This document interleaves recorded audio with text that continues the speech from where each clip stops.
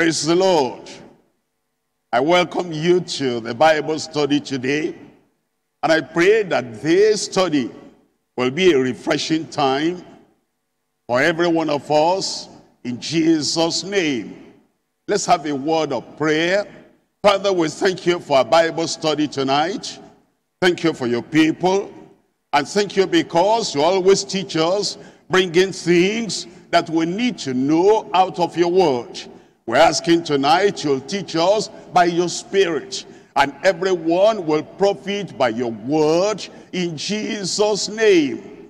We thank you because we know you have answered. In Jesus' mighty name we pray. Once again, I welcome you to the Bible study tonight, and I pray that this will be a refreshing time, a learning time, a profitable time for everyone. As you know, we're studying from the Gospel according to St. Mark. And tonight we come to the next chapter. That is chapter 15. We've studied all through from chapter 1 to chapter 14.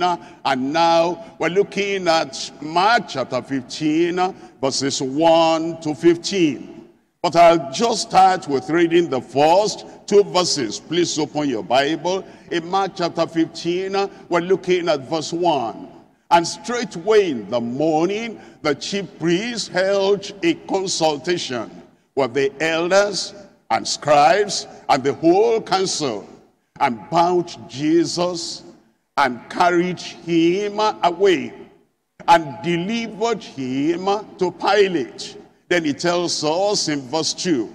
In verse 2, and Pilate asked him, Art thou the king of the Jews? And he answering said unto him, Thou sayest it. You'll find the two people mentioned in verses 1 and 2. Number 1, the Lord Jesus Christ, the King of the Jews. And then number 2, Pilate, the governor in that part of Israel, of the nation at that time.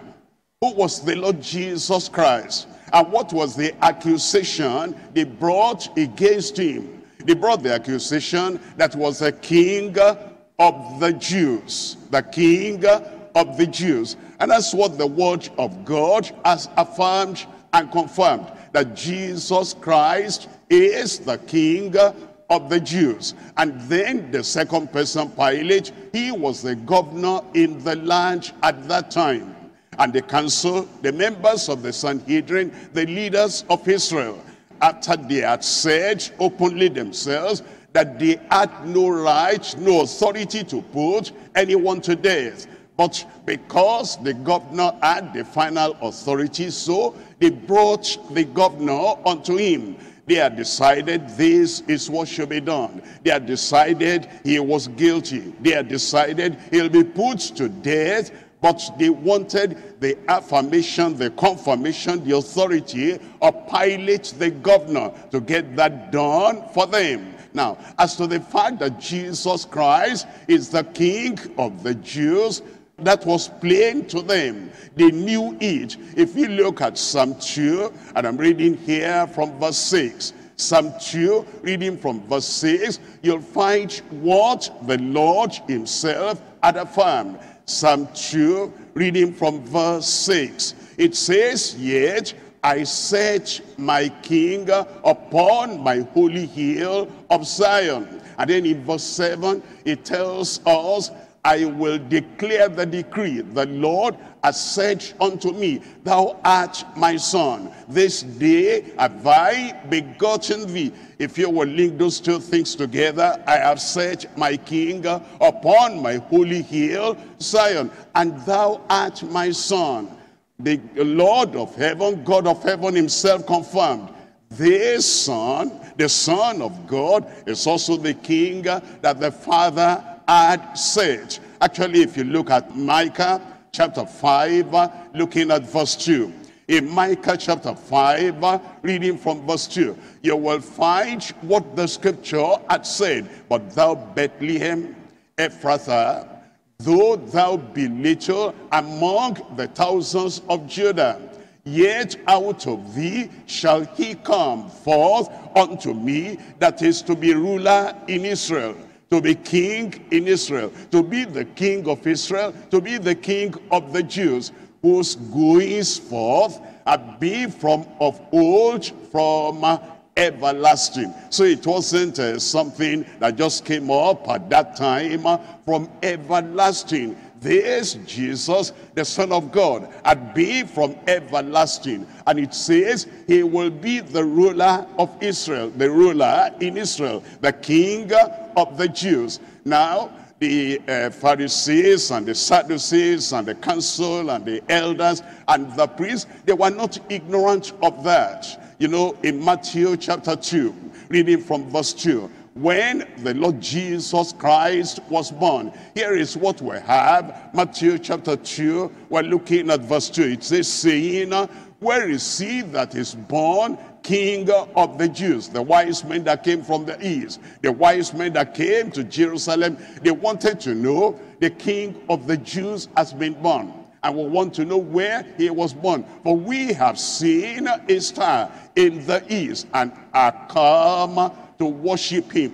We are come to worship him. Now in verse 3, in answer to that question, when Herod the king had heard these things, he was troubled, and all Jerusalem was saying, what did he do? Look at verse 4. In verse 4 it says, and when he had gathered all the chief priests and the scribes of the people together, look at this, he demanded of them where Christ should be born. Are you following what we're reading? He called him Christ, where Christ should be born.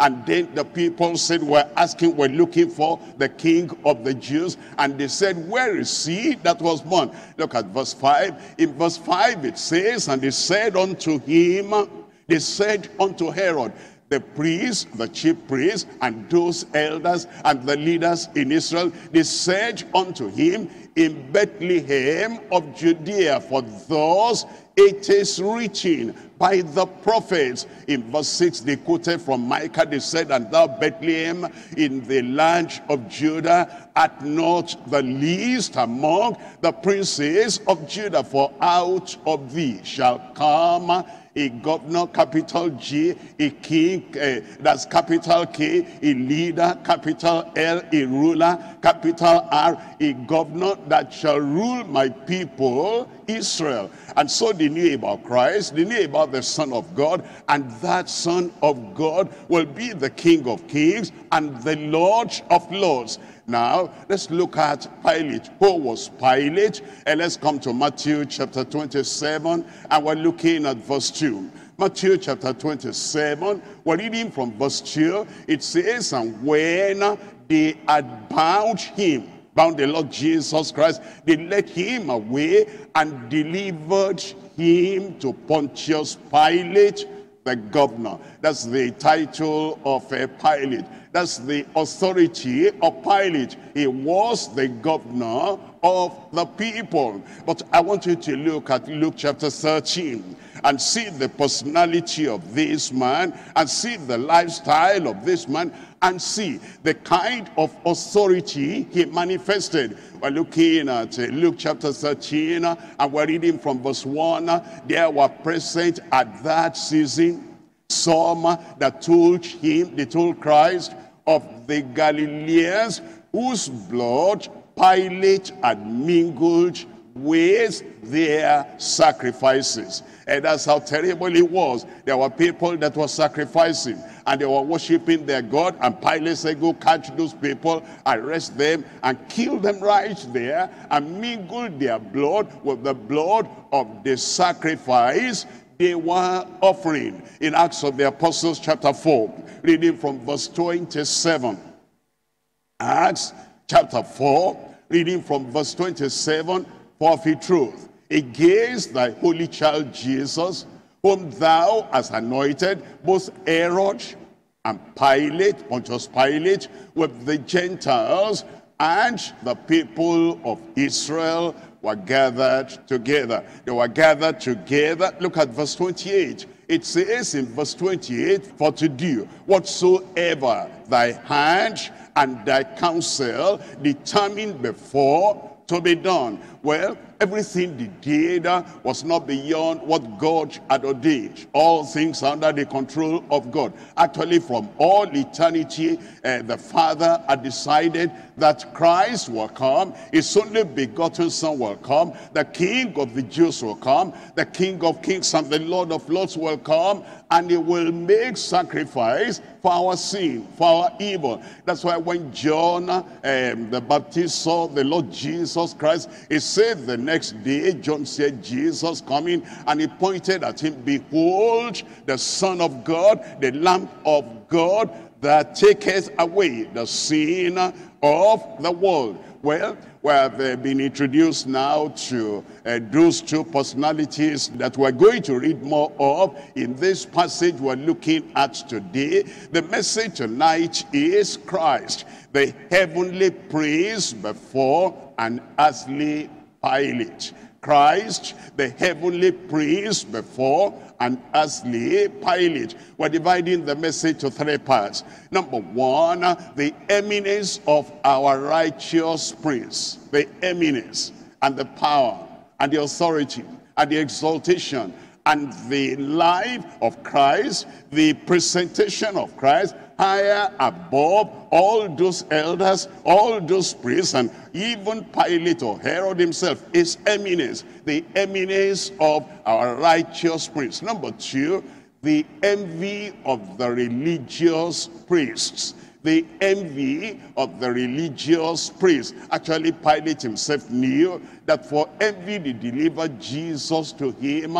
It wasn't because of what he said about being the Son of God, about being the King of the Jews. It was because they envied him. He had gone around, he had gone about doing good and healing all that were oppressed of the devil. And they themselves said, Caiaphas said, if we let this man alone, he will take the whole nation. All the nation will follow after him.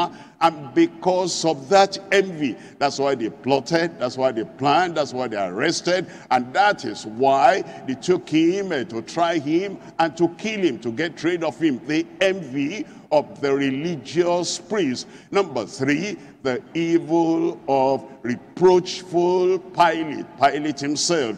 He knew the truth. He knew that Jesus Christ was innocent. And he said over and over and over again, I find no fault in him. Yet he scourged him. Yet he allowed crown of thorns to be put on his head. And yet he crucified him. He himself, he had reproach. He himself was unrighteous. The evil of reproachful Pilate. Let's come to number one. Number one is the eminence of our righteous prince. He is our prince. Let's look at Mark now, chapter 15. And we're reading from verse 1. Mark chapter 15, reading from verse 1. And straightway in the morning, the chief priests held a consultation with the elders and the scribes and the whole council, and bound Jesus and carried him away and delivered him to Pilate. In verse 2 it says, and Pilate asked him, art thou the king of the Jews? And he answering said unto him, thou sayest. And then in verse 3 it says, and the chief priests accused him of many things, but he answered nothing. I want you to underline that in your Bible. That's very important for Christ, important for you, important for me, but he answered nothing. And then in verse 4, it says in verse 4, and Pilate asked him again, saying, answerest thou nothing? Behold, how many things they witness against thee. In verse 5, it affirms again, but Jesus yet answered nothing. So that Pilate marveled. He was meeting somebody for the first time that they will lay accusation against, that they will slander, that they'll bring false witnesses against, and yet that person will not defend himself. And because of that, Pilate marveled. Let's look at three things here. Number one is the scorn against Christ. The scorn against Christ. Number two is the silence of Christ. And number three is the standard for Christians. The standard for Christians. Number one now, we're looking at the scorn against Christ. We have read that already in Mark chapter 15, verses 1 and 2. I want you to look at verse 32 now. In verse 32 of Mark chapter 15, it says there, let Christ the King of Israel descend now from the cross. They had crucified him now, but the jesting continued.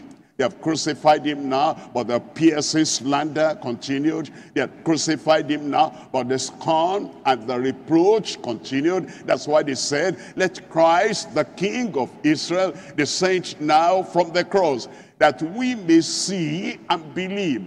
And they that crucified with him reviled him. They that were crucified with him reviled him. The reviling, the slander, the lies, the piercing scorn, everything coming from all directions. The scorn against Christ. Was that a surprise to people that knew the scriptures? No. God knew that will happen, and the Lord Jesus Christ himself knew that will happen. It tells us in Psalm 2, reading from verse 1. In Psalm 2, we're looking at verse 1. It says, why do the heathen rage and the people imagine a vain thing? In verse 2, it says, the kings of the earth set themselves, and the rulers take counsel together against the Lord and against his anointed. The two counsel together, and the council met, and the elders met, and this is what had been prophesied in the word of God. In verse 3 it says this, what they were saying, let us break their bands asunder and cast away their cords from us. Look at Psalm 22 verse 7.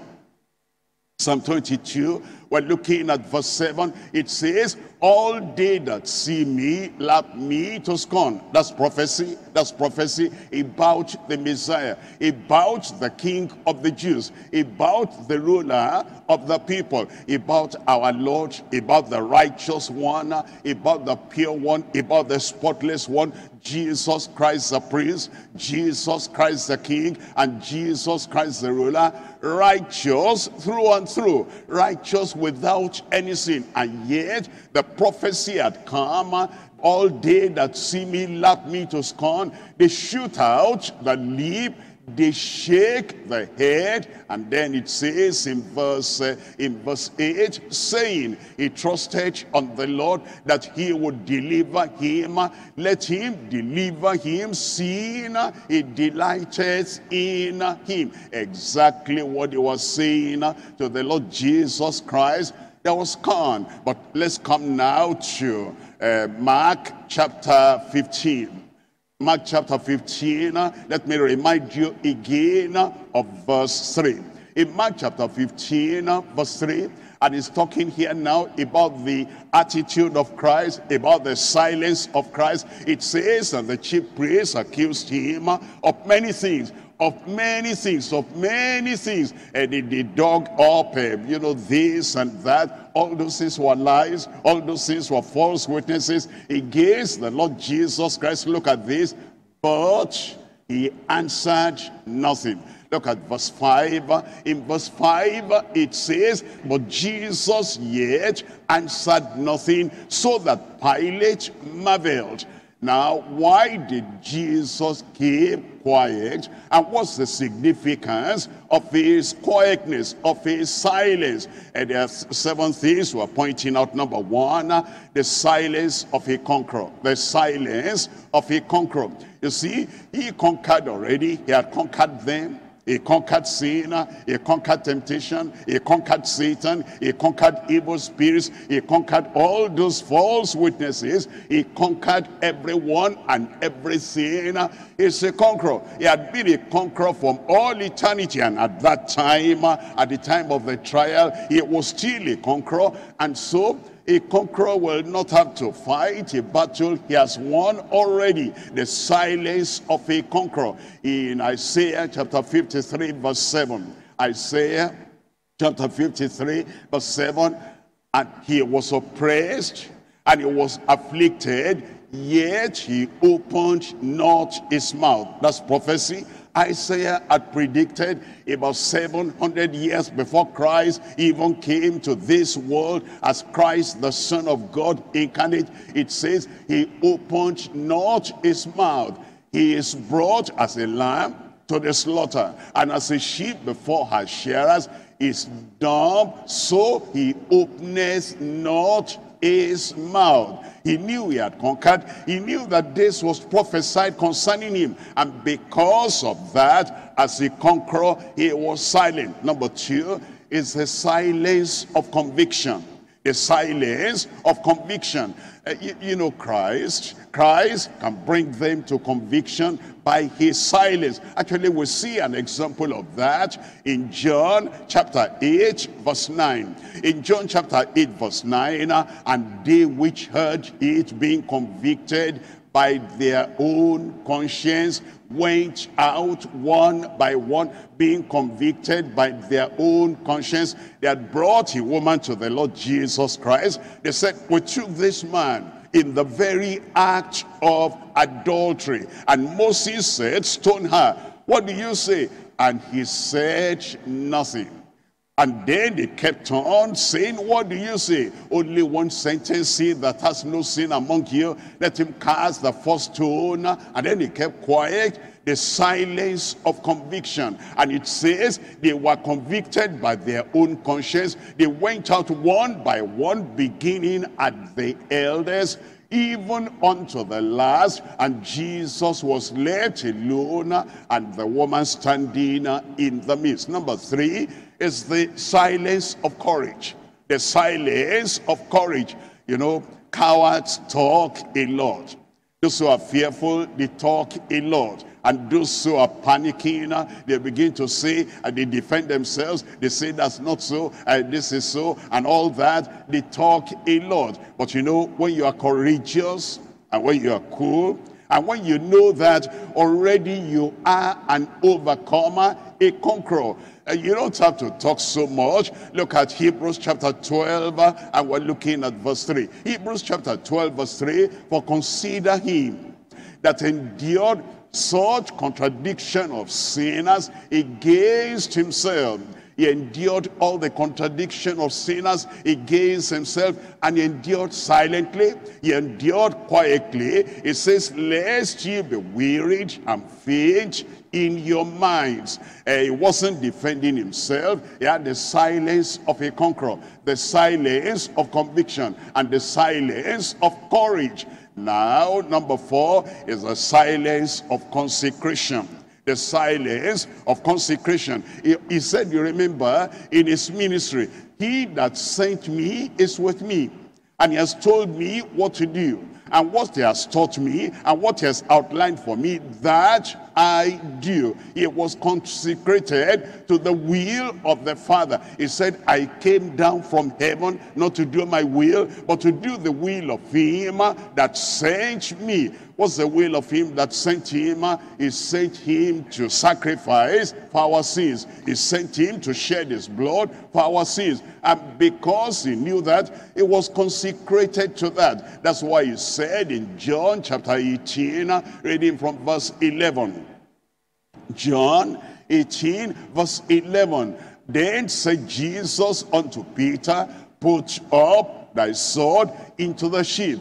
The cup, here is consecration. The cup, here is commitment. The cup, here is absolute surrender to the will of God. That's why he was silent. He knew that he must drink the cup. He said, the cup which my Father has given me, shall I not drink it? It was consecrated to the will of the Father. He said, I'm willing to drink that cup. I'm ready to drink that cup. And because of that, why would he defend himself? Would he be trying to get out of that situation, not to drink the cup? The silence of consecration. Number five is the silence of commitment. The silence of commitment in 1 Peter chapter 2, and we're looking at verse 23. 1 Peter chapter 2, reading from verse 23, when he was reviled, he reviled not again. He didn't throw the stone back. You know, there are some people, when you throw a stone at them, I don't mean you cannot throw a stone at anybody. I mean, when somebody throws a stone at them, they pick up that stone and they target that fellow and they throw the stone back.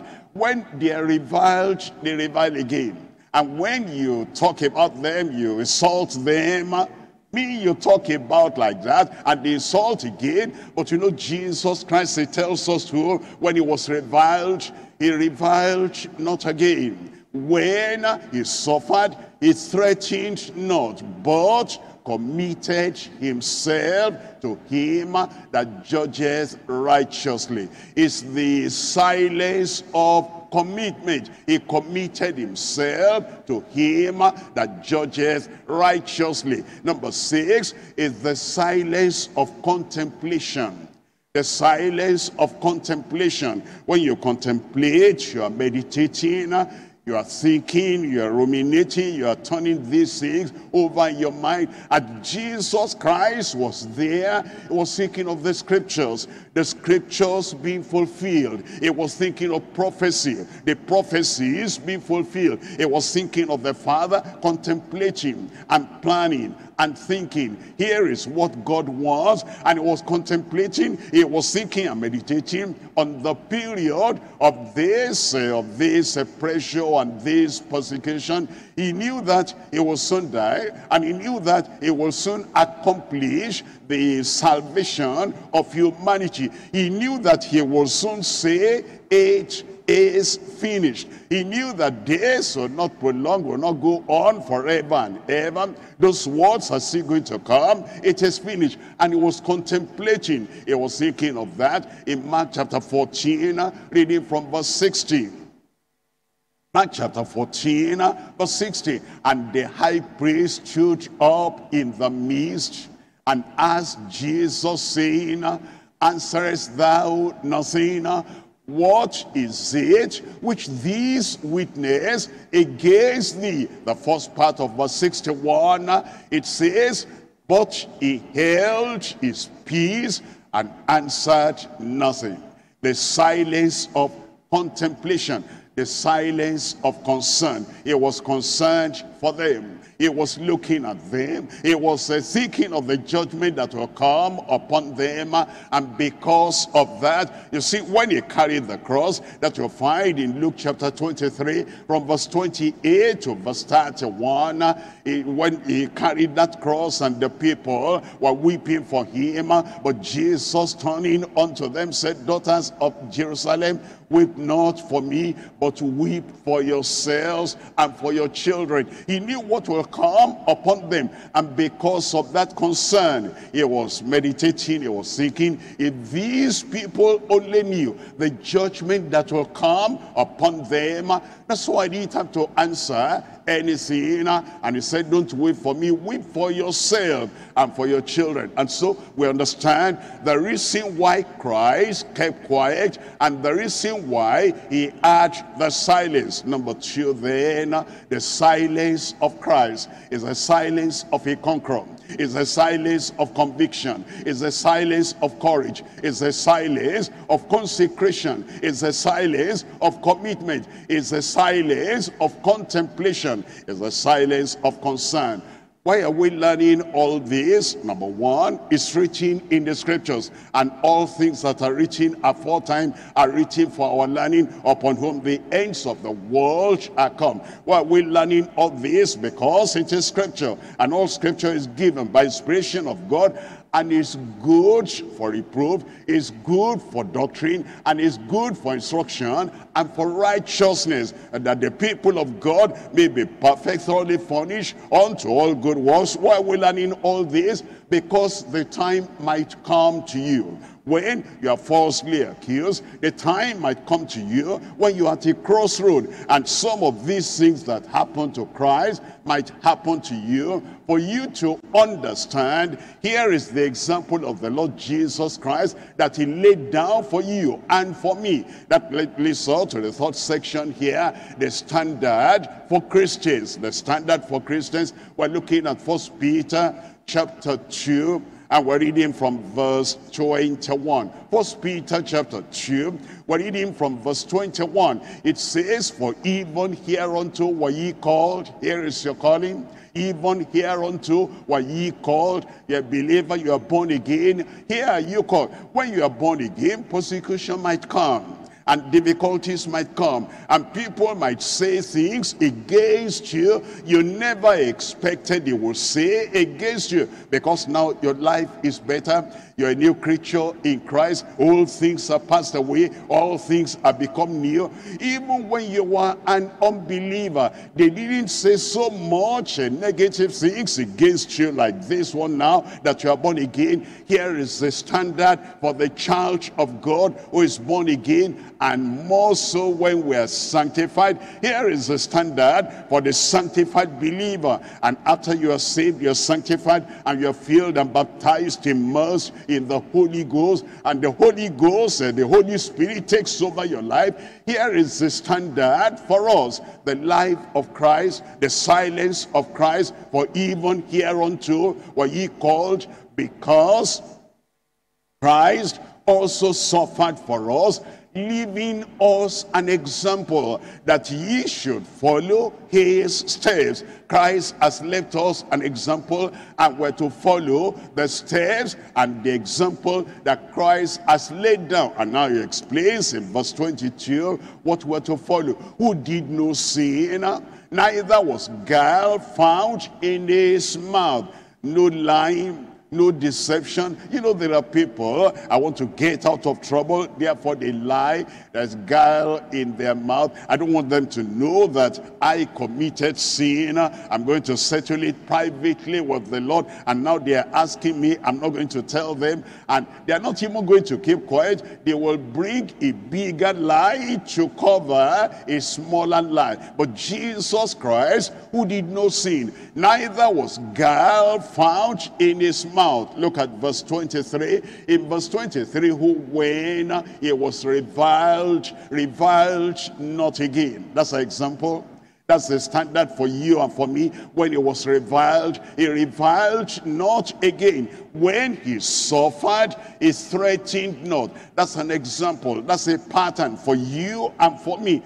You might suffer unjustly, but it says you will not threaten. When he suffered, he threatened not, but committed himself to him that judgeth righteously. He committed himself to him that judgeth righteously. Let's look at Psalm 39. I'm reading from verses 1 and 2. Psalm 39, we're reading from verse 1. I said, I will take heed to my ways, that I sin not with my tongue. My brother, my sister, the easiest way, the ready way to sin is with the tongue. As we look at the children of Israel coming out of Egypt and going to the land of promise, the land of Canaan, their greatest sin was the sin of the tongue. Either they are murmuring, either they are complaining, either they are talking against Moses, or they are asking questions, why this and why that. The sin with their tongue. They did not learn the spiritual lesson of being quiet or being silent. They didn't have the silence of the conqueror. They didn't have the silence of conviction. They didn't have the silence of courage. They were not courageous enough to know that I must be quiet. There are times we don't need to talk. They didn't have the silence of consecration. They didn't have the silence of commitment. They didn't have the silence of contemplation always talking and talking. They were not thinking, they were not meditating, and they didn't have the silence of concern. But David said in Psalm 39 verse 1, I will take heed to my ways, that I sin not with my tongue. I will keep my mouth with a bridle. I will keep my mouth with a bridle while the wicked is before me. And let me borrow an illustration from the face mask we're using nowadays. You know, as we're going out and people are before you, you cover your mouth, you cover your nose. And what if we were to do that every time, even after COVID-19 is over, and that physical one that we're using now as a mask is taken away, but you imagine that that thing is there, it covers your mouth. You think before you speak, do I need to talk about this, or do I need to keep quiet at this time? I will keep my quietness, I will keep my silence, so that I sin not with my tongue. I'll keep my mouth with a bridle while the wicked is before me. Look at verse 2. It says in verse 2, I was dumb with silence. I held my peace even from good, even from good. There's some good things I could say about myself.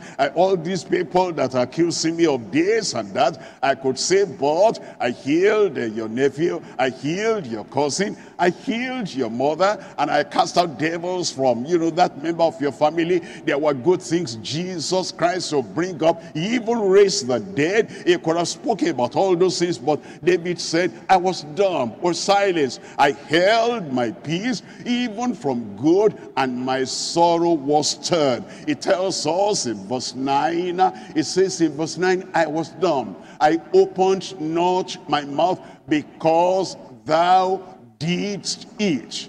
The Lord Jesus Christ knew that this is coming from the Father. This is the agreement between him and the Father. Because of that, he knew that this is the will of the Father. Because thou didst say it, I will not open my mouth. Look at Luke chapter 2 verse 19. In Luke chapter 2 verse 19, we're reading about Mary the Virgin, Mary the mother of Jesus. But Mary kept all these things and pondered them in her heart. You remember the quietness and the silence of Mary when she was pregnant of the Holy Ghost, and Joseph, wanted to even put her away. No argument, no defense, no self-defense, and there is no shouting and screaming, and there was no fighting. Mary kept all those things in her heart, and eventually the Holy Ghost had to convince Joseph that this is of the Holy Ghost. And eventually when the child was born and people came and they said, what will happen to this son of yours when he comes of age and he had to sacrifice for the sin of the people? Mary didn't, ask questions and talk and talk and talk. Mary kept all these things and pondered them in her heart. And let's look at 1 Peter chapter 4. 1 Peter chapter 4, we're looking at verse 19. Here is what our attitude ought to be. Here is what our disposition ought to be. That thing that is sometimes in us, like a lion wanting to come out and pounce on the people, wanting to come out and tear the people apart. Let that lion die. And let the thing that is on the inside, always wanting to talk, always wanting to defend yourself, always wanting to, thrash it out, argue it out, let it die.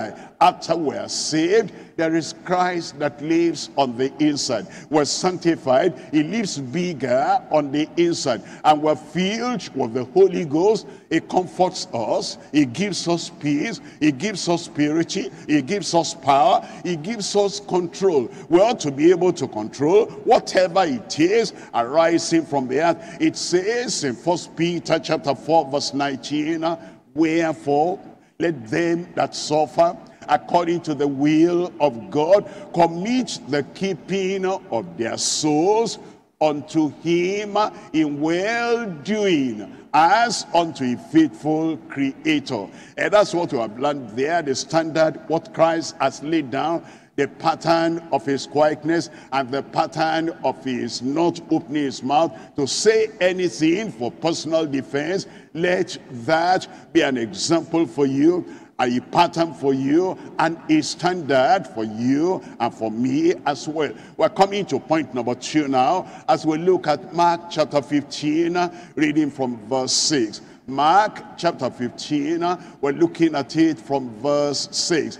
This is the envy of religious priests. It says in verse 6, now at the feast he released unto them one prisoner, whomsoever they desired. In verse 7, and there was one named Barabbas, which lay bound with them that had made insurrection with him, who had committed murder in the insurrection. Then in verse 8 it says, and the multitude crying aloud began to desire him, Pilate, to do as he had ever done unto them. Then in verse 9, what were they asking for? But Pilate answered them, saying, were ye that I release unto you the King of the Jews? Do you want me to release unto you the King of the Jews? And then he tells us in verse 10, for he knew that the chief priests had delivered him for envy. He knew, and everybody knew, he knew, Pilate knew, that they had delivered Jesus because of envy. And number 1, the perception of envy by Pilate. The perception of envy by Pilate. That's what it says in that verse 10. It says, for he, Pilate, knew that the chief priests had delivered him for envy. In Matthew chapter 27, reading from verse 18. Matthew chapter 27, reading from verse 18. For he knew that for envy they had delivered him. Mark said it, and Matthew is saying it. Then it says in verse 19, it says, when he was set down on the judgment seat, his wife sent unto him, saying, have nothing to do with that just man,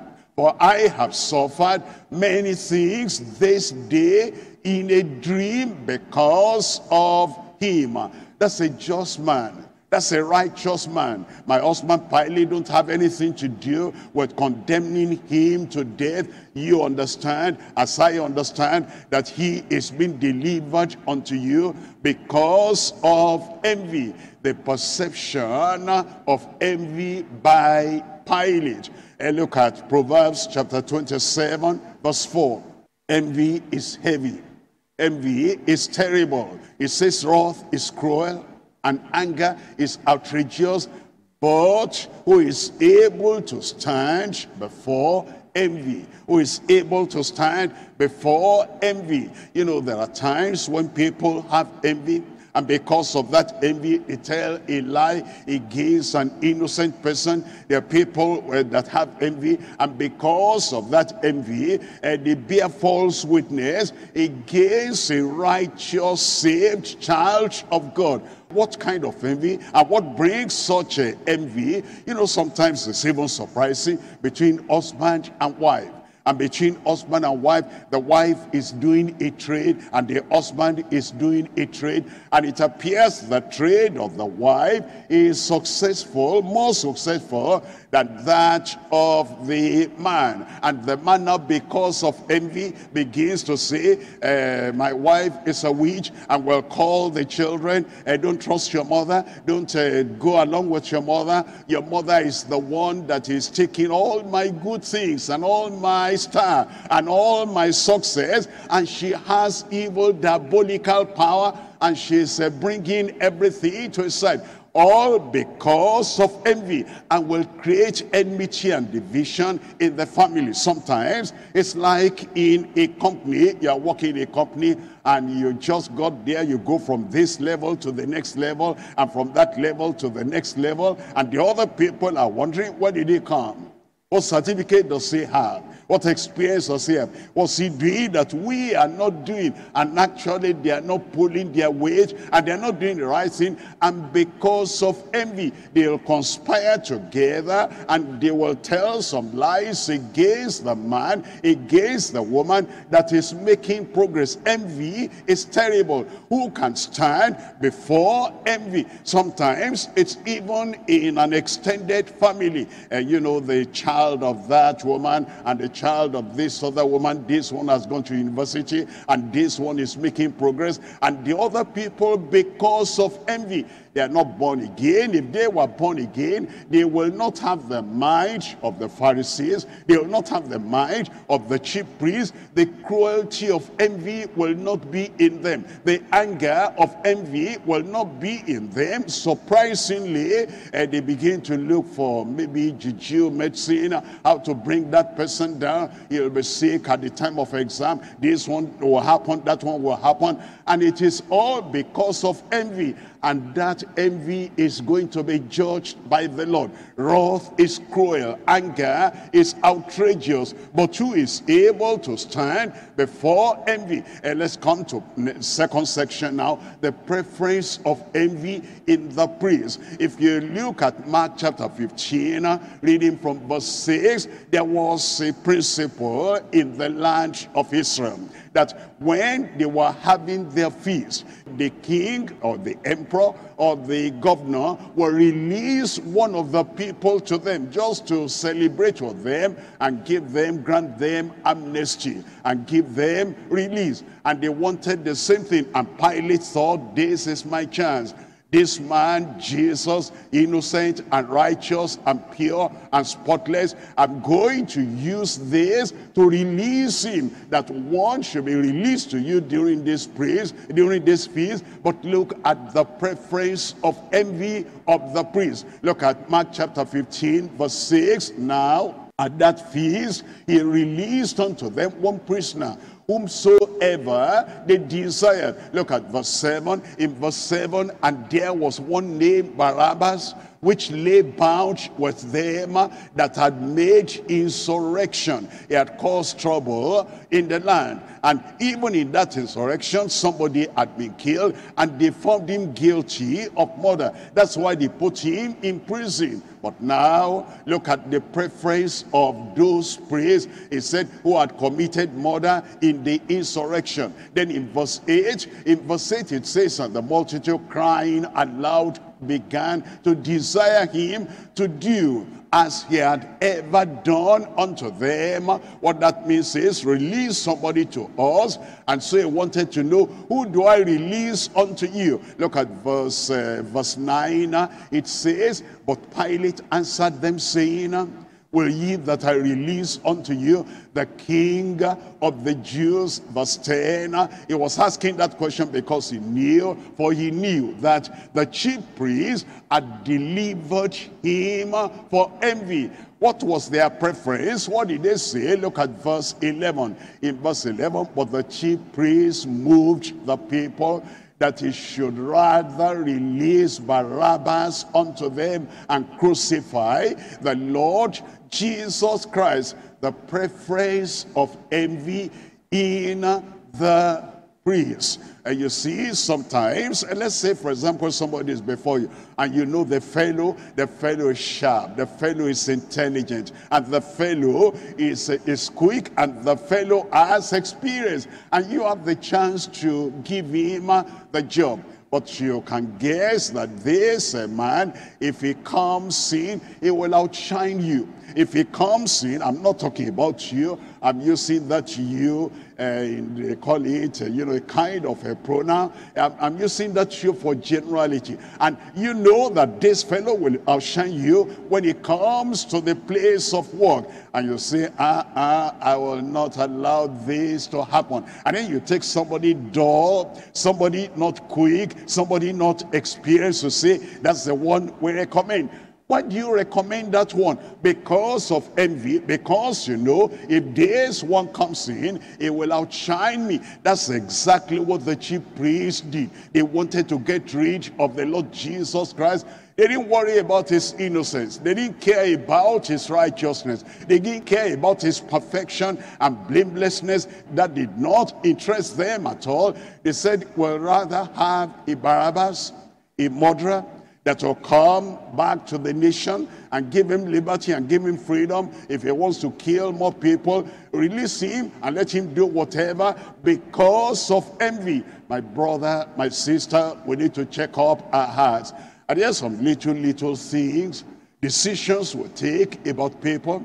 And there are some little things, ideas we project about people. And there are some things, maybe in our families, maybe in the church, maybe in that section and in that section that we do, not because we are serious about righteousness, about holiness, and about justice, but because of envy.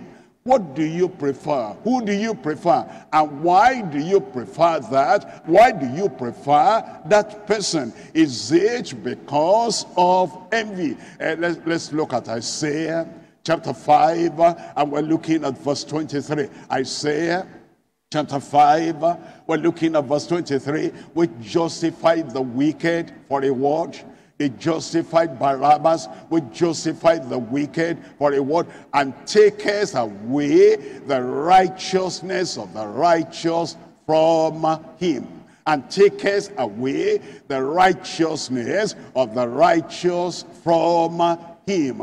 We have to be very careful. We have to be very cautious, and we have to be very much committed to the standard of holiness and righteousness, so that our preferences, our choices are not made out of any private idea, any envious disposition, any jealousy in our heart, and we're not taking the righteousness of the righteous away from them, and we're not justifying the wicked Barabbas in any way. And let's come to section 3 now, the punishment of envy in any person. The punishment for envy in any person. In Mark chapter 15, reading from verse 10, for he knew that the chief priests had delivered him for envy. Now, we who are leaders need to have perception. You are in a particular committee, you're among some groups of people, and you have to take decisions. You take decisions about individuals, you take decisions about young people, you take decisions about, somebody is wanting to get married, and somebody is trying to get this privilege or that privilege. We take decisions. We take decisions about appointing people to do this and to do that. We need to have perception. And what others are saying about this man before you, what they're saying about this woman before you, we need to have perception about what they are saying and who is saying what and why they are saying what they're saying, so that we don't make our choice on the basis of envy. We don't make our decisions on the basis of envy. And we don't say, there's a final thing, I've decided that's what will be done. And then there's at the back of the mind, there is envy and there is a wrong attitude. The judgment will come, the punishment for envy in any person. It says, because Pilate knew that the chief priests had delivered him for envy. And then we're told in Isaiah chapter 26, Isaiah chapter 26, and I'm reading here from verse 10. Let favor be showed to the wicked, yet will he not learn righteousness. You show favor to Barabbas, he's killed, he has murdered, and he staged up insurrection, and he's a difficult fellow, and he's an injurious man in society, and you release him because of envy. Let favor be showed to a wicked man, yet you will not learn righteousness. In the land of uprightness will he deal unjustly, and will not behold the majesty of the Lord. Look at verse 11. In verse 11, Lord, when thy hand is lifted up, they will not see. When thy hand is lifted up, they will not see. Pilate did not see, the chief priest did not see, even though the hand of the Lord and this Christ before them with all his silence and quietness, yet they will not see, but they shall see and shall be ashamed for their envy. They shall be ashamed for their envy. When the judgment comes upon them, they shall be ashamed of their envy at the people. Yea, the fire of thine enemies shall devour them. The fire of thine enemies shall devour them. There is judgment, there is punishment, there is damnation because of envy. In Romans chapter 1, reading from verse 29, Romans chapter 1, we're looking at verse 29. It says, being filled with all unrighteousness, fornication, wickedness, covetousness, maliciousness, full of envy. You understand? Envy is unrighteousness. Envy is a sin. Put it directly. Envy is what will bring people to judgment. Full of envy, murder, debate, deceit, malignity, whisperers. It tells us the conclusion in verse 32. In verse 32, who knowing the judgment of God upon all those sins, knowing the judgment of God on those wrong attitudes, knowing the judgment of God against envy, who knowing the judgment of God, that they which commit such things are worthy of death. Envy. If you're full of envy, if I am full of envy, if anyone is full of envy, you cannot keep on saying, I am saved. Envy does not reside in the heart of someone who is saved. I am sanctified. Don't say that if you're full of envy. Envy does not reside in the heart of the one that is pure and holy and sanctified. You cannot say, I'm filled with the Holy Ghost. The Holy Ghost does not dwell, does not abide in the same heart where there is envy. What will come is punishment and judgment. Who knowing the judgment of God, that they which commit such things are worthy of death, not only do the same, but have pleasure in them that do them. Have pleasure in them that do them. We come to point number 3 now. In point number 3 is the evil of reproachful Pilate. We come to Mark chapter 15. In Mark chapter 15, we're reading from verse 12.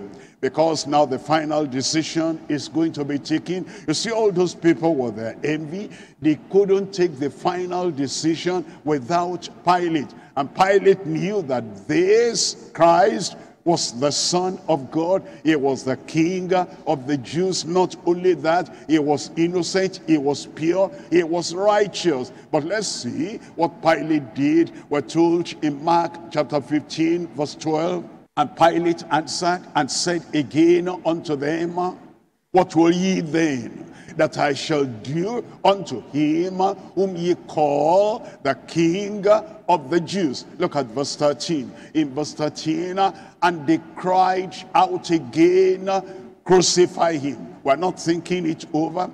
We're not reviewing what we have said. We planned he should be crucified. That's why we brought him evidence or no evidence, false witnesses or no false witnesses, whether he's the Son of God or not, whatever will happen, even if the heavens will fall and fall upon us, this is the one thing we demand of you. Crucify him. Look at verse 14. In verse 14 it says, then Pilate said unto them, why? What evil has he done? And they cried out the more exceedingly, crucify him. They didn't answer the question when he said, what evil has he done? What evil has he done? What sin has he committed? What action of his hand? Mary's being crucified. They didn't answer that one. They just cried out the more exceedingly, crucify him. And look at Pilate. Look at verse 15. It says in verse 15, so Pilate, look at the next part, willing to content the people, willing to satisfy the people, willing to please the people. He wasn't looking at the law to judge the Lord Jesus Christ. He wasn't looking at the evidence to judge the Lord Jesus Christ. He wasn't looking at the fact that the wife even said, my husband, this is an innocent, just person. He wasn't looking at that. He wasn't looking at what he himself found out, that I find no fault in this man. All he was looking for now, willing to content the people, please the people. He released Barabbas unto them and delivered Jesus when he has scourged him to be crucified. What do you learn of this man here? Number one, let us see the confession of mindless Pilate. The confession of mindless Pilate. And let's look at Matthew chapter 27. We're reading from verse 24. Matthew chapter 27, and we're reading from verse 24. When Pilate saw that he could prevail nothing, but that rather a tumult was made, he took water and washed his hands before the multitude, saying, I am innocent of the blood of this just person. See ye to it. He called him a just person, a righteous person, a blameless person, a guiltless person, a faultless person, and yet he surrendered him to be crucified, a mindless judge. We're looking at John chapter 18, verse 38. John chapter 18, we're reading from verse 38. Pilate says unto him, what is truth? And when he had said this, he went out again unto the Jews, and says unto them, I find in him no fault at all.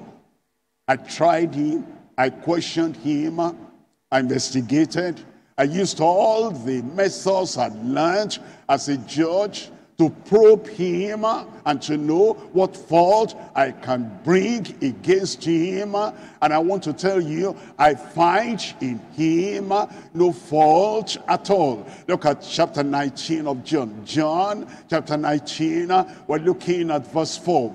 Pilate therefore went forth again and says unto them, behold, I bring him forth to you, that ye may know that I find no fault in him. This is what I know, and this is what I want you to know, that I find no fault in him. Look at verse 5.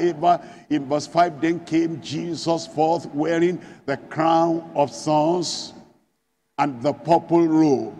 And Pilate says unto them, behold the man, innocent man. Behold the man, just man. Behold the man, righteous man. Behold the man, the perfect man. Behold the man. In verse 6, it says in verse 6, when the chief priests therefore and the officers saw him, they cried out, saying, crucify him, crucify him. Pilate says unto them, take ye him and crucify him, for I find no fault in him. How is it he was going to release Christ to them to be crucified when he found no fault in him? He was mindless. He didn't have his mind. He didn't act according to the right mind. Can that be leveled against you? That the decisions you take not because you do that out of your own mind, but you're mindless. You're not thinking of the truth you know, the actions of your life, the direction in which you go, the utterance of your mouth. There's contradiction. I find no fault in him, and yet crucify him. Your action to the closest person to you, your action to the people who are loving, the people who are good, the people who are just, the people who are righteous, your actions to them. Are you not contradicting yourself? Have your mind, not the minds of the people. Have the mind of Christ.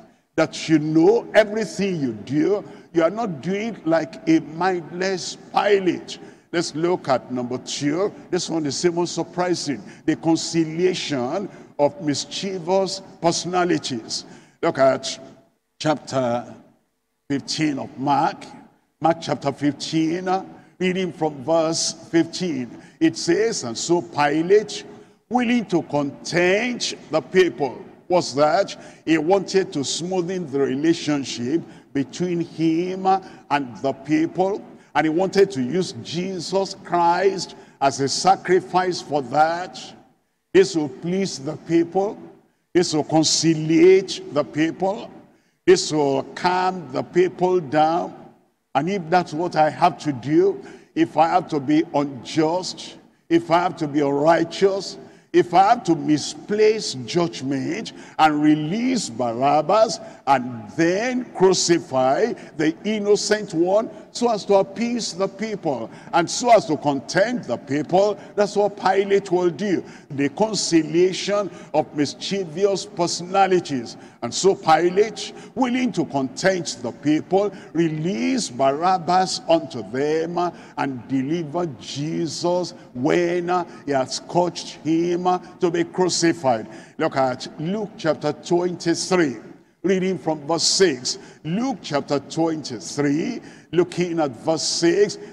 When Pilate heard of Galilee, he asked whether the man was a Galilean. Verse 7. In verse 7, and as soon as he knew that he belonged unto Herod's jurisdiction, he sent him to Herod, who himself also was at Jerusalem at that time.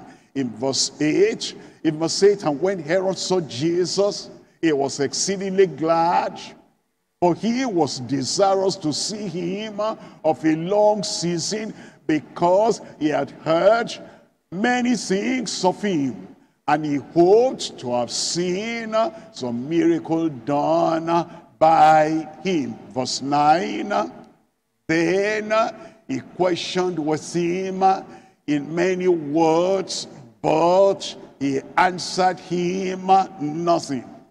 He was looking for a miracle. He questioned him with many words, but Christ answered him nothing. He was a judge that could give a recommendation to Pilate, and therefore he questioned him many things about what he had heard about Christ, about his power, supernatural power, divine power, heavenly power. He questioned him in many words, but Christ answered him nothing. And look at verse 12. In verse 12, this is important. The same day, Pilate and Herod were made friends together. The same day, Pilate used Jesus, the trial of Jesus, the suffering of Jesus. Pilate used Jesus, the misplaced judgment on Jesus, to make friends with Herod. For before this time, they were at enmity between themselves. What do you think about that? This is a weak personality, Pilate. Is a wicked personality, Pilate, and this is a sinful, despicable personality, Pilate. He looked at the case of Jesus, and he knew that Jesus was innocent. But just to mend friends with Herod, he sent Jesus to him, and he said, I'm pleasing you with Jesus, and then can we condemn him together? What you say is what I say, and what I say is what you say. And he made friends together with Herod, because before that time they were at enmity between themselves. The conciliation of mischievous personalities. And then let's come to John chapter 12, verse 43. John chapter 12, verse 43. It tells us about these people that Jesus commented about, but they loved the praise of men more than the praise of God. Think about Pilate. He loved the praise of men more than the praise of God. Think about Herod. He loved the praise of men more than the praise of God. Think about those religious priests that took Jesus and they wanted Barabbas instead of Jesus because they loved the praise of men more than the praise of God. Think about religious people today. Religious priests today, religious pastors, preachers today, many people love the praise of men more than the praise of God.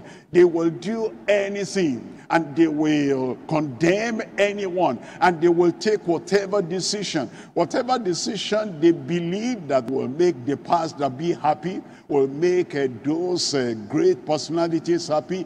They're not looking at the word of God. They're not looking at the word of righteousness. Whatever will make them happy and make them my friends, like Pilate and Herod, that's what they will do, because they love the praise of men more than the praise of God. It tells us in Acts chapter 24, we're reading from verse 24. This man was even the one that called Paul the apostle, and he wanted to hear the word of God and the word of the kingdom, the word concerning faith in Christ. It says in Acts chapter 24, verse 24, and after certain days, when Felix came with his wife Drusilla, which was a Jewess, he sent for Paul, look at this, and heard him concerning the faith in Christ. Verse 25, when Paul the apostle preached the word unto him, and as he reasoned of righteousness and temperance and judgment and the judgment to come, Felix trembled and answered, go thy way, for this time, when I have a convenient season, I will call for thee. Go your way at this time. Your word is convicting. Go your way at this time. You talk of righteousness. I'm not ready for that yet. Go your way for this time. You talk of temperance, self-control, and you talk about the control that will come upon a person when he becomes a child of God. Go thy way this time, not ready yet. And you talk about the judgment to come that will come upon the people that live in sin and die sinning. Go thy way for this time. When I have a convenient season, I will call for thee. Look at verse 26. Look at this. Look at this. For he hoped also that money should have been given him of Paul. Bribery, corruption didn't start today, has been on since that time, that Paul will bribe his way through, like some so-called apostles do today, so-called pastors do today, and so-called preachers do today, that they'll give money and give bribe and call it another name, not call it bribe, so that they can get out of the situation in which they are, out of persecution, out of unfavorable consideration by the powers that be, or so that they will get land, or they will get some property for their ministry, for their church, or for their assembly. This man hoped also that money should have been given him of Paul, that he might lose him. Wherefore he sent for him the oftener. Often and often he'll send for him, no more to hear the word of God. Money, bring money. I have the power. I will release you. And he communes with him. Look at verse 27. In verse 27, but after 2 years, Porcius Festus came into Felix's room, and Felix, willing to show the Jews a pleasure, again wanting to content the Jews, wanting to please the Jews, and wanting to go along with the Jews, willing to do the Jews a pleasure, left Paul bound. All such people are condemned by God, condemned by the word of God, and condemned by the whole of society. The condemnation of miserable men pleasers.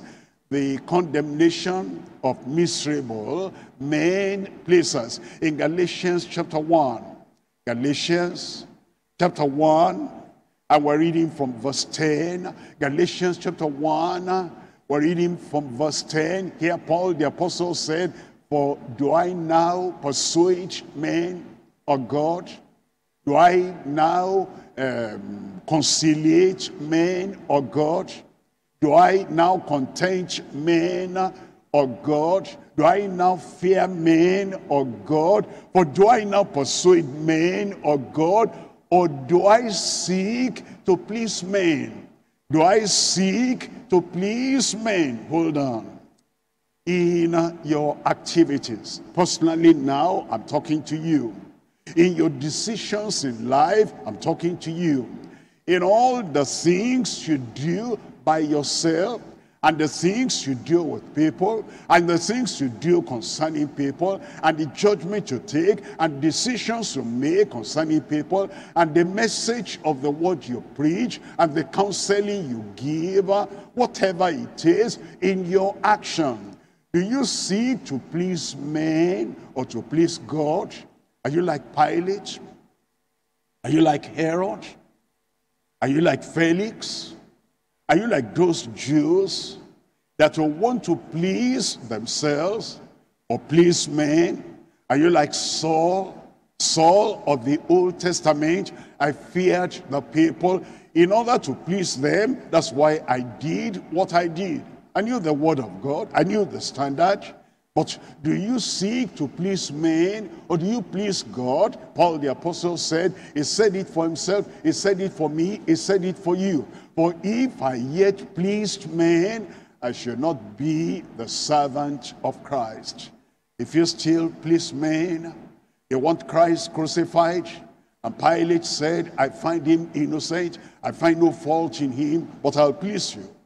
And to please you, I scourge him, I release him to you. He wasn't a child of God. If you do the same thing, instead of pleasing God, instead of obeying the word of God, you hurt people, you oppress people, you persecute people, you deny people of their rights so that you can please either yourself or please men, and you are not pleasing God. You'll not be a child of God. You'll not say you are born again. You'll not say you are sanctified.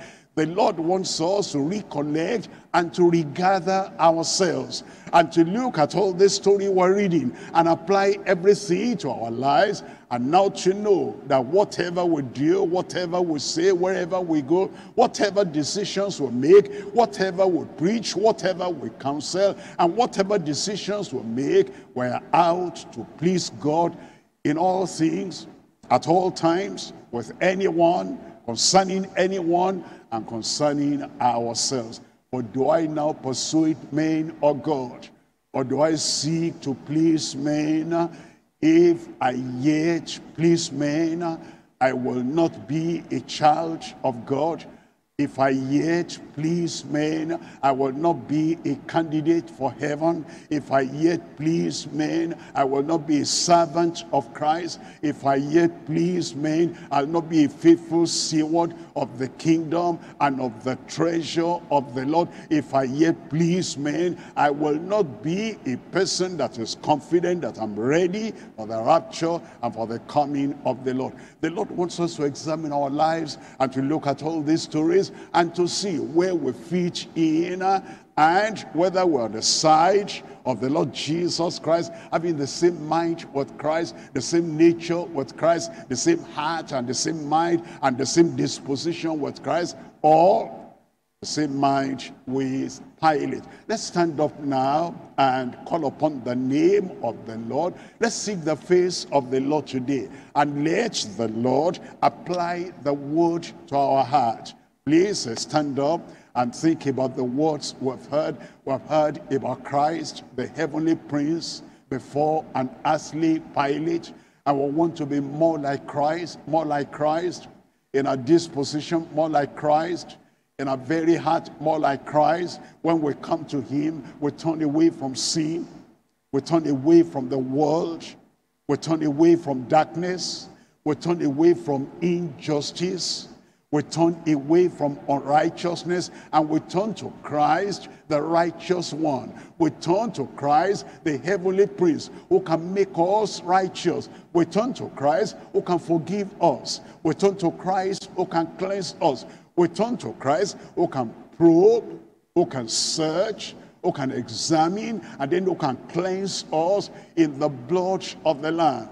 If we come to him appropriately, if we come to him properly, if we come to him with the right heart, if we come to him with true repentance, he'll forgive us, he will cleanse us, and then he will set us free. If the Son therefore shall make you free, ye shall be free indeed, and will be free from every sin, free from envy, free from jealousy. And he'll take the nature of Pilate, the character of Pilate, the mindlessness of Pilate away from us, and he'll give us the very mind of Christ. They scorned him, but he wouldn't react.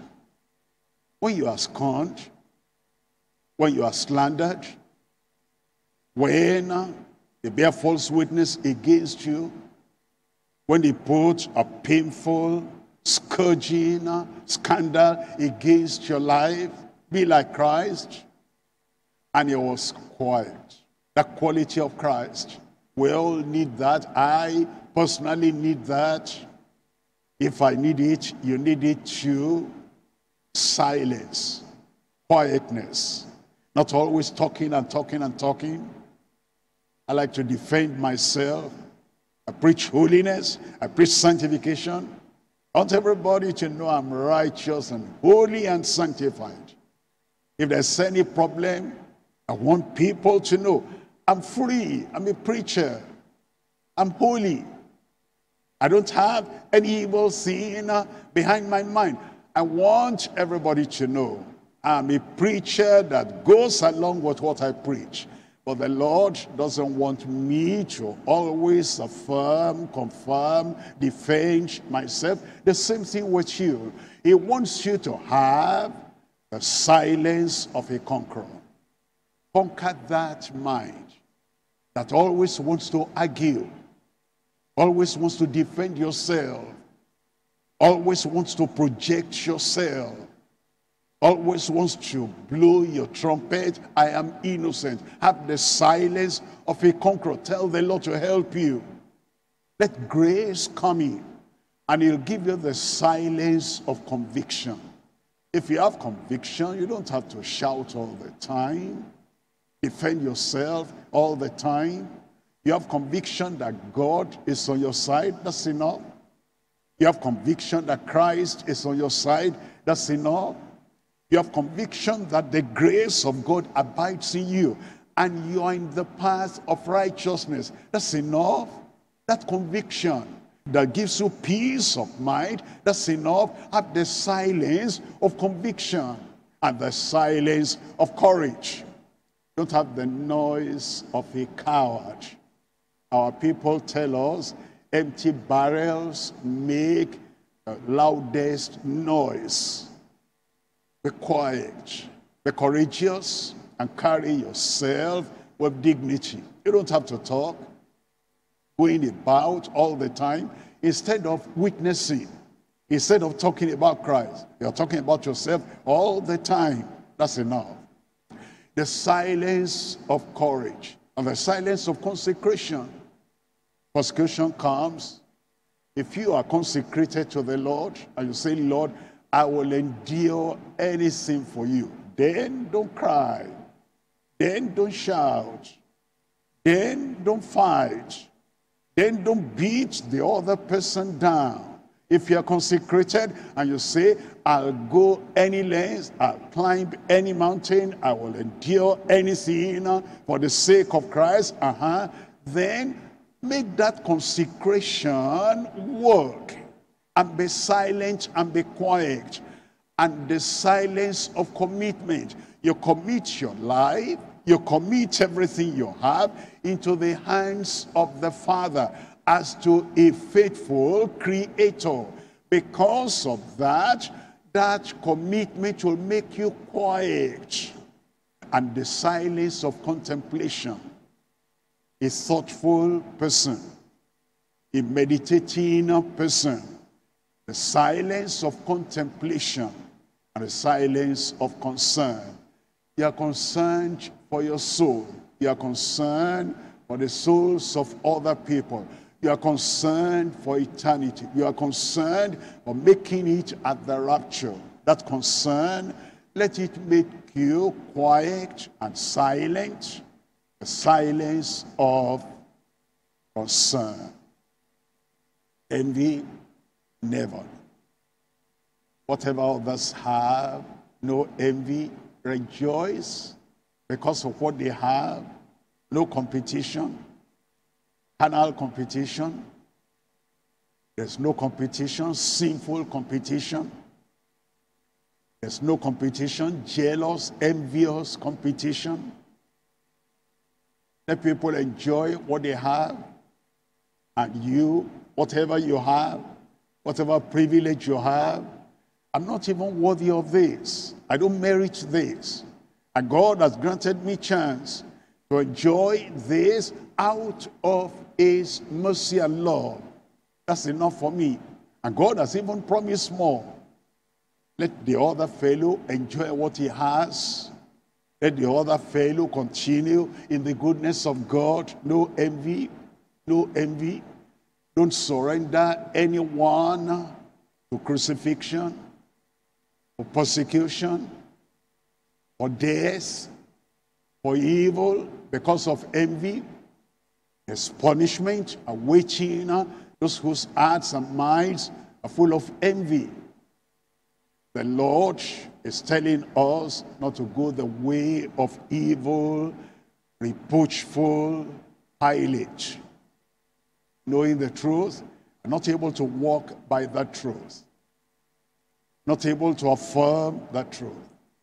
It says the man has no fault, and yet they brought him to be scourged.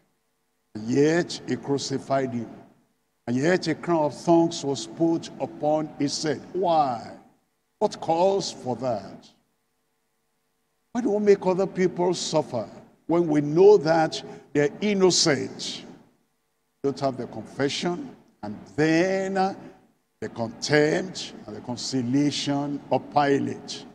Condemnation will come at last for the people who allow that heart, mindlessness of Pilate to be on them, and those who allow the mischief of Pilate and Herod to be on them, and those who use human beings, people, to please others, yet make innocent people suffer. Don't allow the devil to use you, and then for you to please man. Because if you still please men, you will not be a child of God, candidate of heaven, a ready bride for the rapture and for the coming of the bridegroom. And you will not be a servant of Christ, a steward of Christ, a person who is faithful in the position the Lord has given you. In Jesus' name we pray. Amen. Father, we thank you for what we have learned today. You have answered our prayer. You have revealed your mind, your truth, and the application of the word to everyone faithfully. We are asking, O Lord, that this word will become an indelible part of our heart, indelible part of our soul, indelible part reaching upon the table of our heart. Lord, we pray it will be unforgettable when it comes to the practical areas of life and we have to take decisions. It comes to the practical areas of life, and we have to walk a particular way. We have to relate with people around us, in the family, outside the family, in the church, in the office, in the market, anywhere. We pray that this word we have heard will become so much part of us, where we'll live like you want us to live, with the might of Christ, with the justice of Christ, with the righteousness of Christ, and with the holiness of heart we ought to have every time, in Jesus' name. We pray, Lord, anyone that is found guilty, anyone that is found unrighteous, we pray as they repent and turn away from sin, and turn away from unrighteousness, and turn away from darkness, and turn away from the evil habit and the evil disposition of envy. Oh Lord, we pray you forgive and you cleanse in Jesus' name. We pray, Lord, you set us free, so free that no evil will attach itself into our lives anymore, in Jesus' name. Make us upright, make us righteous, make us just, make us bold, make us courageous to live by the conviction you have given us, anytime, every time, in Jesus' name. We pray, Lord, you keep on cleansing your people, you keep on perfecting your people, and you make us ready for the coming of the Lord, for the rapture in particular, in Jesus' name. Thank you, Lord, because we know you have answered. Confirm your word of salvation, and confirm the grace of sanctification and the power of the Holy Ghost in every life. We thank you because we know it is done. In Jesus' name we pray. Amen.